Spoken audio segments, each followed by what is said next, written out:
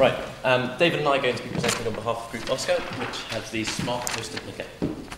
So the original brief.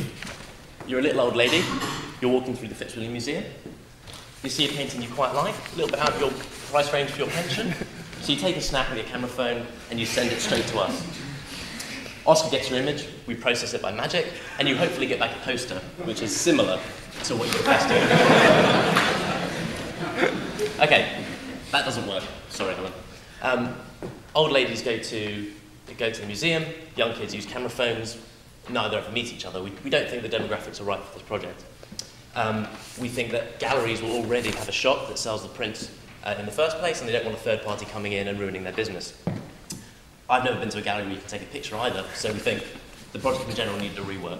We took that to our client, and he said, fine, but do 3 things. Make some money for Kodak. That was the big one. Have a feasible real-world usage, which, as I was explaining, the original brief didn't. And use the same underlying technology, which you can read as, we don't have enough time to change it. So, advertising. Exactly the same, take away the old lady, take away the gallery, take away the paintings, and bring in a kid in the street taking pictures of advertising. Advertisers pay us to make their billboards and posters enabled with the Oscar service. So when this logo appears on any advertising, you can take it, and you receive customized information back from the campaign to your phone. You can have a text message, an image, a video, a link, a voucher, whatever. So, how does the algorithm work? We came up with 2 original ideas. One was based on what the brief suggested, and that was to cut up the image into cells, calculate the mean and variance of the color within each of those cells, and compare the incoming data to the data stored in our database.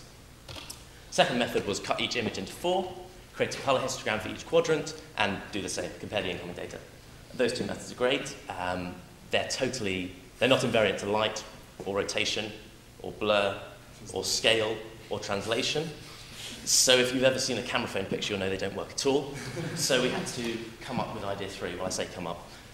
SIFT is sort of the industry standard for image recognition that was developed in 1999 by David Lowe at the University of British Columbia.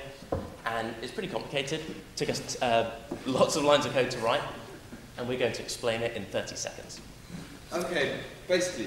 Sorry. Imagine a scenario.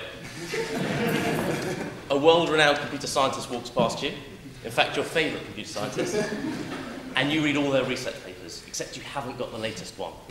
So, you corner them, take a picture on your mobile phone, and Oscar will save the day by sending you the abstract from the latest one. I'll just take one moment there.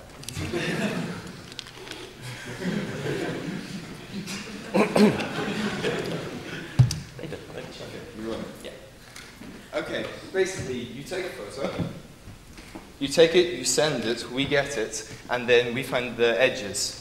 With Purett's convolution. Okay, so we find the edges, we raise the contrast, then we ray trace the edges, we apply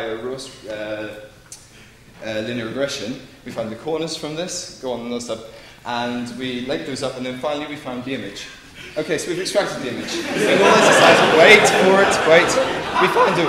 We blur it, we scale it, and then we find the differences to find, change the image across many different frequencies and many different scales. For each of these, we have to find the local maxima and minima, we have to not find the corners, then we analyze to find the orientation from the derivatives. We do this for the neighbors, then we create a descriptor that has 128 points. We can compare this, we have millions of these per image. We compare it to a database with a sort of vague linear distance, and that's pretty much it. Thank you.